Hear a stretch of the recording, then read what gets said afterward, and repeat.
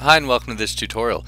Here I'm going to show you how to highlight all of the cells that contain formulas without having to actually use or install a macro in your workbook. Now if you'd like to get the workbook you see here, go to teachexcel.com and you can download it there. So what I've got here is an old workbook that I worked on way back when, and it's related to finance. So we have to get a lot of stuff, right? The stock price, and got dividend growth estimates, market caps, blah blah blah, right? But I want to figure out where all the formulas are very quickly, right? Because I'm not sure if these were hard-coded or not. I mean, I can select every cell, look up here in the formula bar, see that it's a formula, but I want to figure that out really quickly, and for all three of these problems, A, B, and C. Now this is especially useful if you haven't worked in a workbook for a long time. You got to make sure, or you want to make sure that you know where everything is in it, all the formulas, or someone sends you a workbook. So it appears as though I've highlighted the answers in yellow and that those are formulas. But let's go ahead and get all the other formulas, okay? So it's actually really easy to do. What you want to do is on the Home tab, go all the way to the right in the editing box, okay? Click the binoculars, find and select, and then go to Special.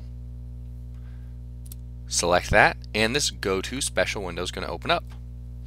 So, also, if you're in a previous version of Excel, so before Excel 2007, you're going to want to go to the Edit menu, then Go to, and then Special.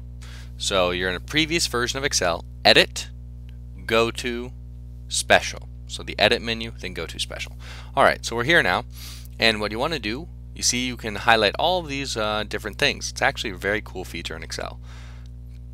Click the bubble Formulas, the radio button, and here you can check or uncheck all of these numbers, text, logicals, errors, right? So you want to highlight only the formulas with errors, uncheck these three arrows, and you can highlight those formulas. In this case, however, we want to highlight every formula. So leave them all checked, go ahead and select OK, and check it out. Maybe a little bit hard to see, so I'll zoom in real quick. But you can see that all of the cells with formulas have been highlighted, even these colored cells right here. Now, what we want to do after that, zoom back out again, is go up to the Home tab in the font box. Click the little paint bucket. I'm going to click the arrow to the right of it and select a color. That's going to change all of the cells with a formula to a colored cell.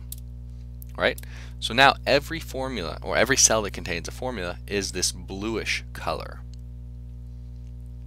That way we very quickly know that all three of these cells contain formulas.